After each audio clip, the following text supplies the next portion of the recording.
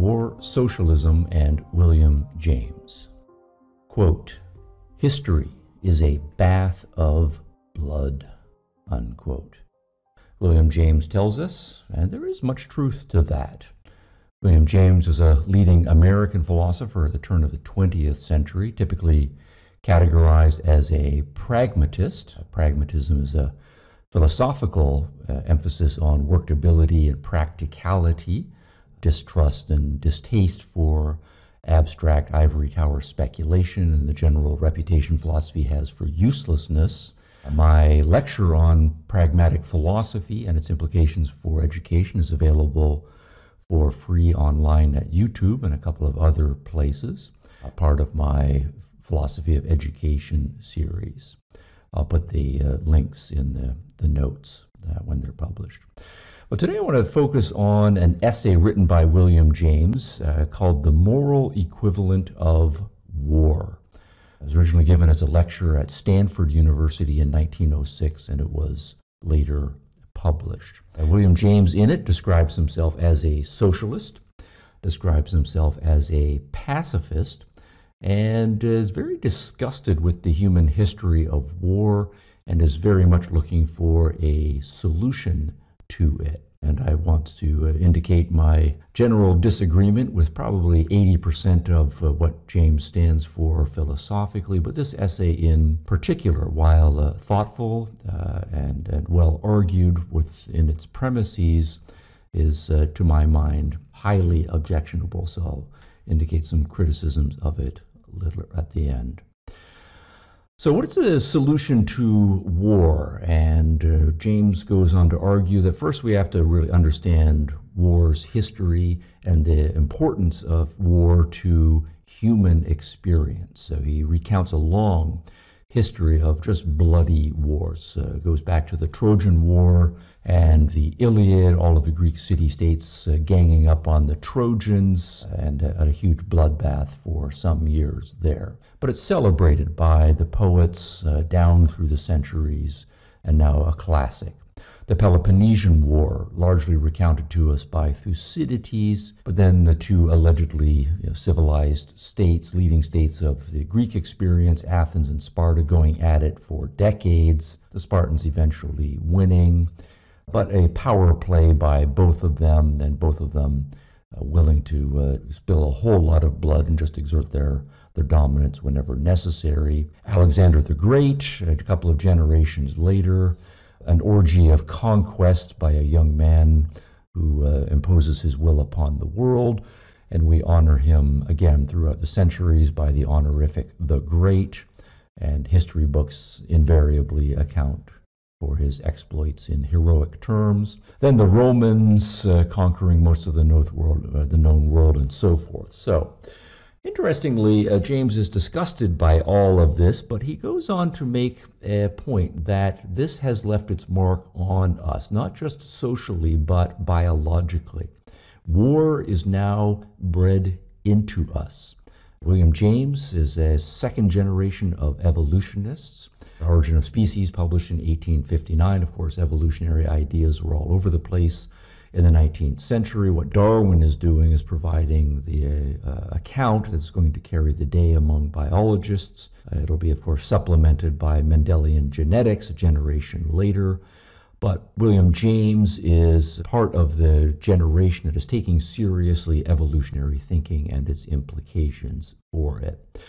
And what James wants to draw from the history is that we are part of evolutionary history, and evolution works by basically breeding into us traits that have been enabling us to survive. So, particularly in males, pugnacity, the desire for plunder, for glory, for enjoying the spilling of blood, for mixing it up, that quick-to-flame aggressiveness, and to initiate and respond very quickly to conflict in physicalistic forms. James believes that is now part of the human biological inheritance. The story of females is slightly different. Of course, they are also instinctually creatures and have been bred, but they're not quite in the same way that males have. James then jumps to contemporary times, and it's just more war, war, war. Interestingly, James does not mention entirely in his essay, or at all, the U.S. Civil War, which had been just a generation before his adulthood, but he does mention the Boer War in Africa. He mentions the Spanish-American War of 1898 under President McKinley, who then came to be assassinated. And his point is that the history of the world continues. He does say that, as we get into the 20th century, there is some sense that peace matters more to us now than historically, and that maybe we start to believe that reactive wars, or maybe more defensive wars, are legitimate. But James goes on to claim that that's just a weak force within us, and mostly it's a sham for hypocrisy. It's a cover story. We have maybe some feelings of guilt about our bloodthirstiness and warlikeness, but really the sham gets exposed pretty easily. And he has this interesting cynical remark, quote, "Every up-to-date dictionary should say that peace and war mean the same thing," unquote.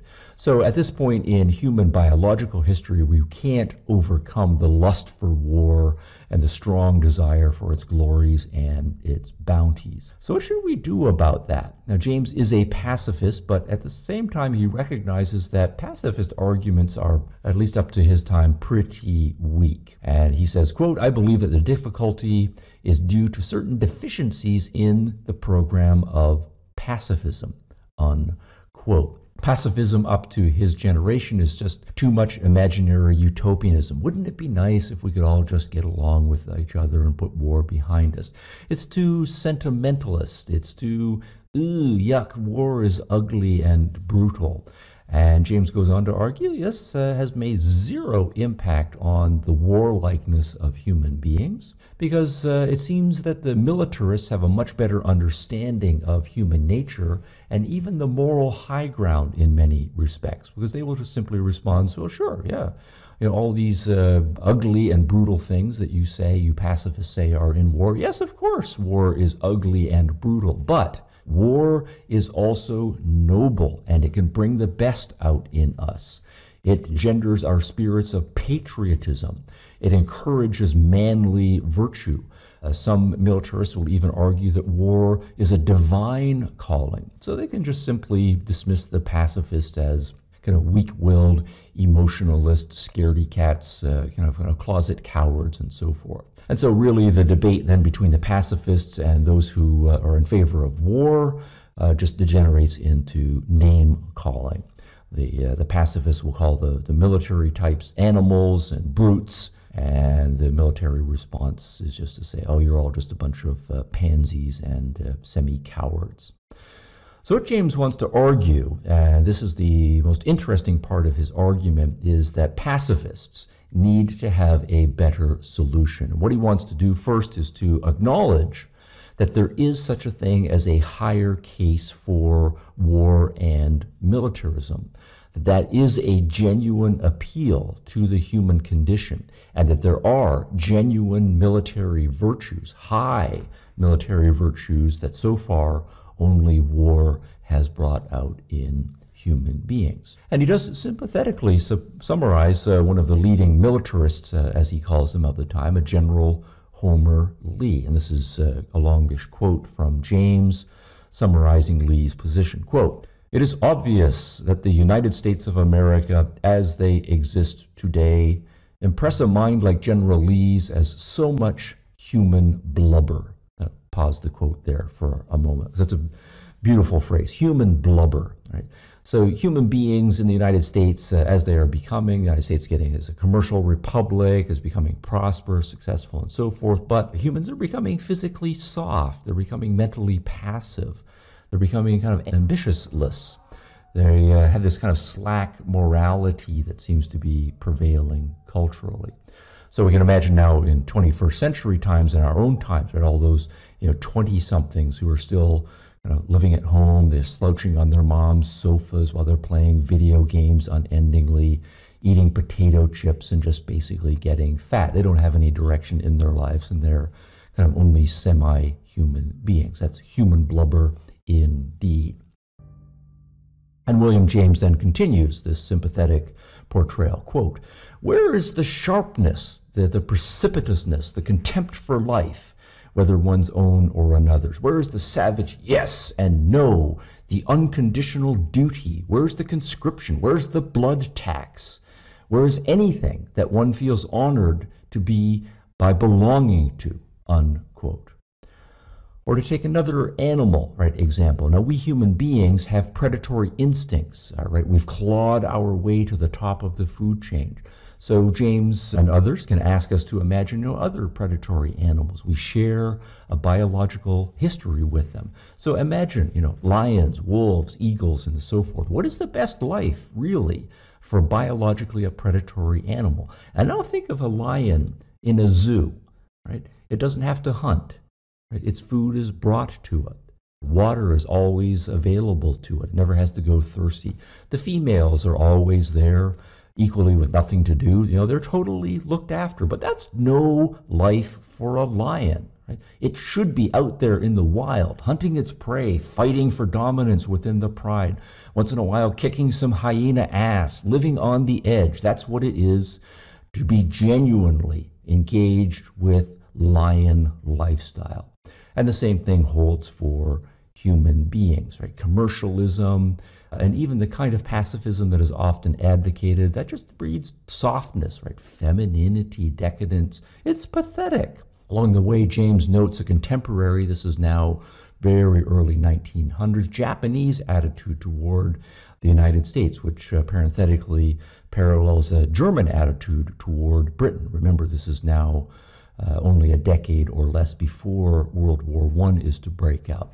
Yeah, the idea that Britain and the United States, they're these commercial democracies, they're all into trade and so forth, they're getting rich, but they're also getting soft, they're getting fat. And those of us who are Japanese and by parallel German, much more militaristic, much more with a sense of patriotic duty, we can conquer them relatively easy. Those people are only semi-manly, and they're not going to be any match for us. So what James wants to conclude so far in his argument is yes, war is awful, but it is also awesome. And so far in human history, it has been necessary. And here's a quotation, again, a sympathetic quotation from William James about the militaristic position. Quote, "Its dread hammer is the welder of men into cohesive states, and nowhere but in such states can human nature adequately develop its capacity. The only alternative is degeneration." Unquote. So, James is agreeing in part with the militarists, right? That the militarists have a better understanding of what human beings need. Of course, we might argue against that to say, look, maybe if war bred pugnacity and bloodlust into us, and they're now part of our instinctual makeup, well, why can't peace just breed it out of us? Why not perhaps with some sort of accelerated selective breeding program for humans, just as we do with dogs or farm animals? We can change our instincts and breed a better, more peaceful kind of human being. Now, James is not a eugenicist, despite the growing popularity of those ideas in many intellectual circles in his time. He believes we are not going to change human nature. Quote, "Our ancestors have bred pugnacity into our bone and marrow, and thousands of years of peace won't breed it out of us." Unquote. So the warlike instincts are bred into us, so we're going to need more than some sort of emotionalist response of fear and revulsion to the war and the warlikeness that we have experienced. War is an evil. He believes that, but it is in fact the romance of history, and it is satisfying an actual human need. We also need more than some sort of otherworldly consolation response, that yes, this is a world of veil and tears and violence and lions and predatory instincts and so forth, but in the afterlife the lion will lie down with the lamb and there will be everlasting peace among all of us. He mentions Tolstoy's program of pacifism, and James has no truck with any of that. He thinks, needs a more manly socialistic response. James counts himself among the socialists, but he notes rather contemptuously that much socialist rhetoric of the time seems rather pathetic and demeaning to human beings. What do socialists want? And it seems like they're almost exclusively, gripped by these desires for material comfort. What do they want? They want shorter working hours. They want nicer working conditions. They want more money for food and drink and the comforts of home. They want earlier retirement. That is to say, what are the socialists projecting? They want this life of ease and relaxation, and that's their ideal. And that too can only appear less than human. Again, that's like just human blubber is what the goal is. To those who are more fully engaged with their human instincts and their energies and their ambitions and their willingness to go out into the world and really mix it up. The martial virtues, William James says, quote, are absolute and permanent human goods. So otherworldly pacifism, sentimentalist, peace-loving, socialism that just amounts to a comfortable life with enough to eat and a nice sofa to sit on, that is not a legitimate aspiration for humanity. But can we then find a substitute for war, an activity that will in fact engage all of our instincts?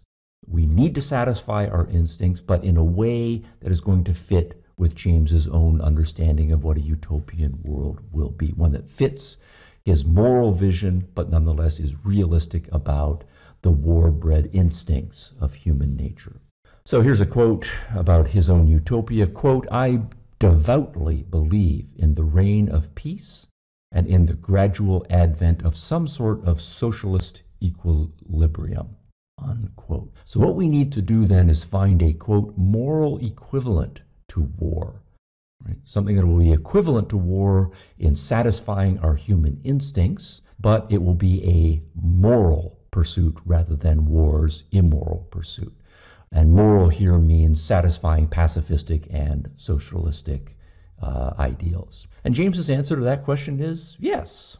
What we should do is take the traditional military methods. We draft human beings by conscription. We put them into an army under unconditional obedience hierarchy, and we direct all of those human energies toward a national cause. So we're going to have armies, drafts, and national causes, but we are going to redirect those toward productive purposes in agriculture and in industry. Quote, this is my idea. This is William James speaking now. Quote, this is my idea. There were, instead of military conscription, a conscription of the whole youthful population to form for a certain number of years a part of the army enlisted against nature, unquote.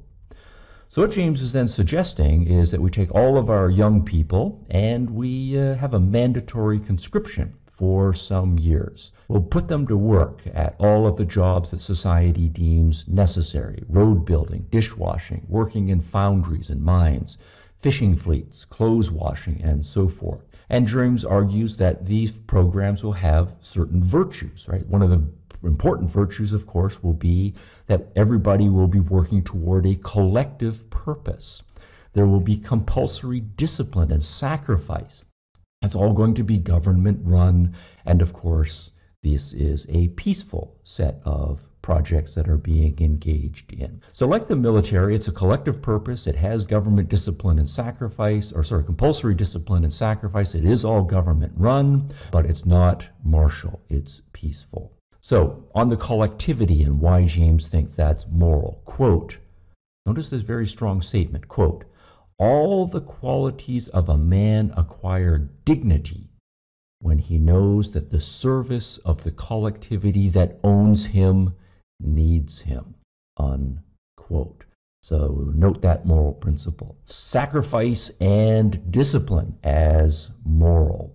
We must, as a matter of moral principle, quote, preserve some of the old elements of army discipline, unquote. Army discipline, of course, we know, hierarchical, absolute obedience, great power over individuals to form them into whatever the hierarchy in the army deems necessary.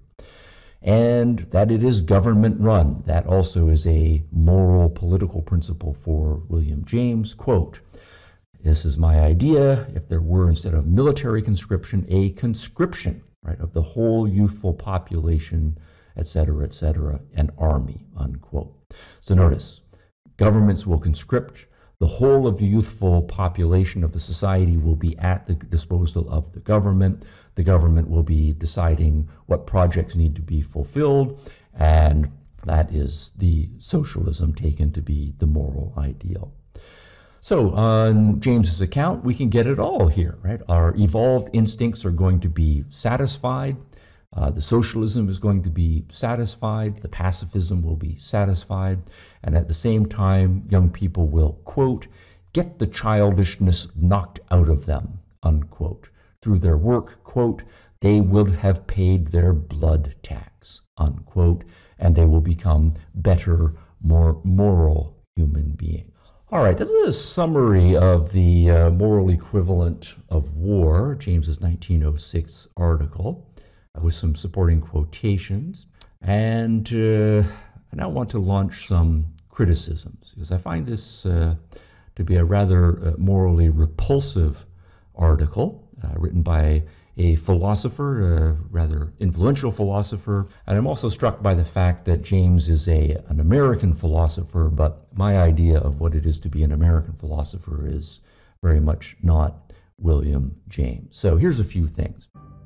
I suppose we say, for example, that we want to have human activities that are going to bring out the best in us, that have us a sense of high mission, require discipline, a willingness to bear pain and privation in the short term in order to achieve our goals, that are going to teach us to get along with other human beings and work with them sometimes for cooperative purposes and so forth. James seems to present to us only two alternatives, right? One, of course, is the traditional one of war, and the other is his suggestion of government-run conscription programs.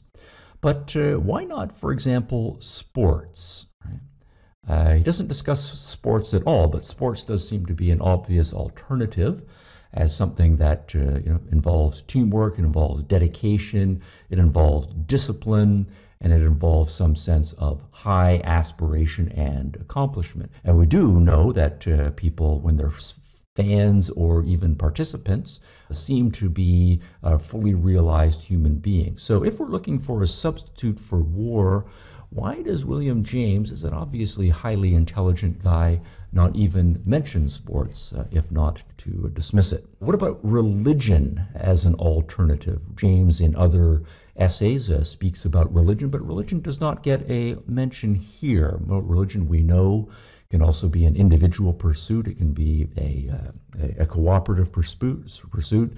It does seem to have the capacity for marshaling all sorts of human energies and portraying high human aspiration, discipline, self-sacrifice, higher purposes, and so forth. So many of the buttons that James wants to be pushing does seem to be possibly satisfiable by religion. But again, the issue is not whether it would work, but he doesn't even mention it, if only to dismiss it. Or why not entrepreneurship, having human beings with an aspiration of creating their own businesses and creating perhaps larger scale business enterprises?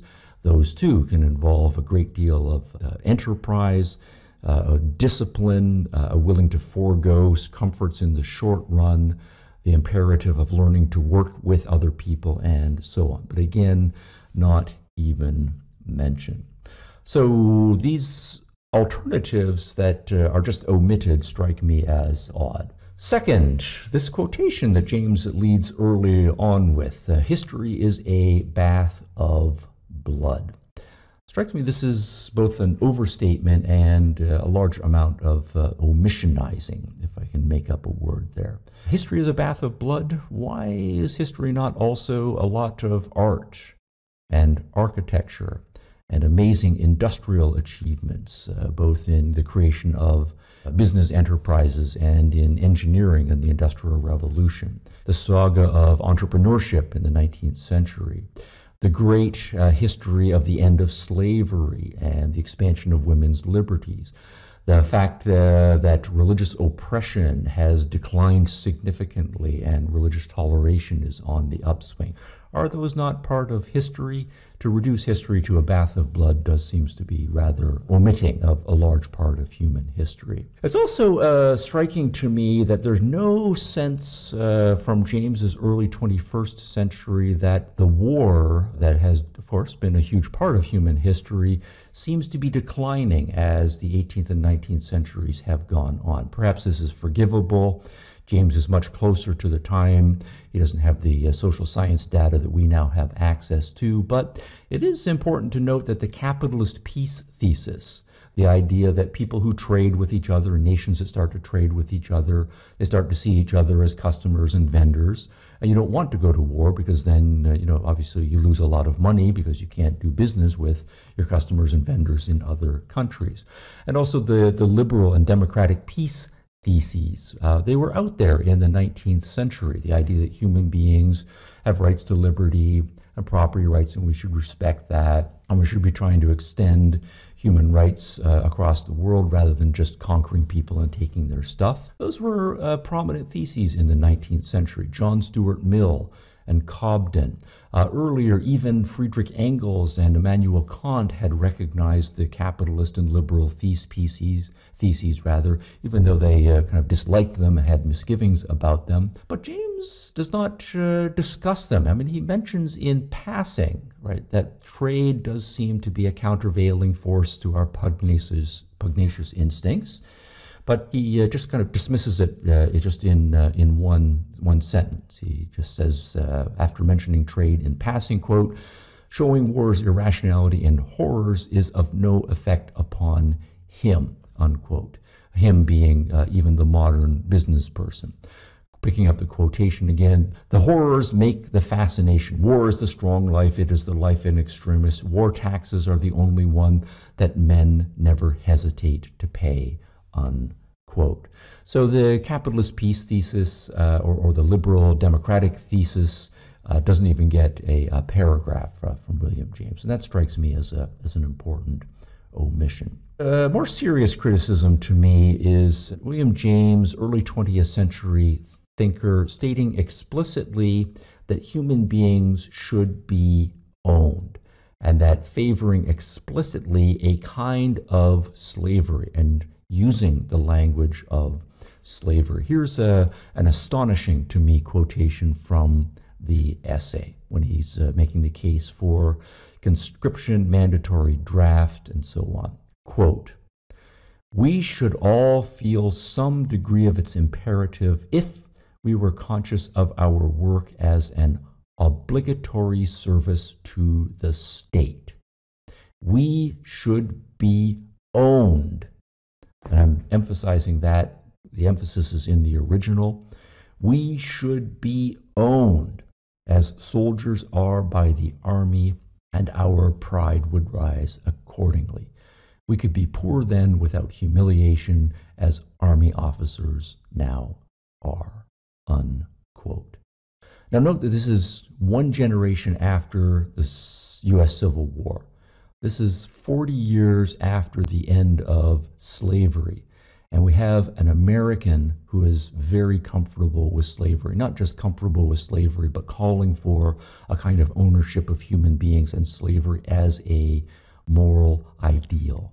And this is an American philosopher, and frankly, I find that morally repulsive. Also, there's a kind of disingenuousness in William James. At one point, I think he recognizes that he's getting pretty over the top with all of this ownership and slavery, an obligatory slavery service to the state, business. He's starting to sound like a Hegelian. And at one point, he goes along and says, the young people, yes, we're going to conscript them, we're going to draft them, we're going to make them work for the government for a few years in all kinds of projects. But then he throws in and says, well, we'll give them their choice of jobs when they're working for the state. And then he goes on to list the kind of jobs: to coal and iron mines, right, to freight trains, to fishing fleets in December, to dishwashing, clothes washing, and window washing, to road building and tunnel making, to foundries and stoke holes, and to the frames of skyscrapers, unquote. Yeah, okay, so we're going to give individuals a choice. Now, I think this is a fig leaf, entirely disingenuous. Now, if you think of that list of jobs, which ones are going to be chosen first? Well, of course, everybody's going to want to work in the North Atlantic fishing fleets in December. Everybody's going to want to wash other people's dirty socks and underwear. But once all of the good jobs are chosen, what's left over? Who's going to do the other list of jobs there? And what are we going to say to those who don't get their first, second, or third choice? When we know that this is a government-run program, government bureaucrats, what are they going to say to the young people who don't get their quote-unquote choice? And what they're going to say is, you have to do something. It's the law. You are owned by us now. And here's what's available. And if you don't like it, tough. As we say on the farm, choice, my ass, William James. Finally, partly an Americanized point as well, but again, we have an American philosopher not too long after, rather early still in American history. And the United States is, at least officially, supposed to be the nation of life, liberty, and the pursuit of happiness. And what we seem to have in William James is a philosopher who is from a very alien philosophical tradition to all of that. Pursuit of happiness? No. Yeah, you're window washing, kid. Yeah, you are going into the coal mines for a few years. Liberty? No, this is not a choice. This is mandatory conscription the government is making. Your life is your own. The right to life? No, I'm afraid not. Your life belongs to us. This is ownership. So to the extent that America stands for life, liberty, and the pursuit of happiness, William James is an explicit assault on all three of those principles. So in conclusion, let me just say, this is a very strong contrast to the United States' reputation as breeding intellectuals who are in favor of the American aspiration for freedom of all individuals. And James's essay, to me, strikes a very strong highlighting that socialism really is the opposite, right? It's about collectivism. It's very strongly about sacrifice for others. No compulsion about the use of government force, no qualms about the closeness of his program to slavery. He looks at history and he sees, yeah, sure, for a long time some people have been enslaved to a few, but his only alternative seems to be that all of us should be enslaved to all of us, with the government running the whole show. The only real alternative seems to be unavailable to him, in which no one is enslaved to anybody, that we have liberty rights for every individual. William James, with his explicit call for collectivism, compulsion, and government management of perhaps the most important resource any of us have, our time, particularly when we are young people, repulsive.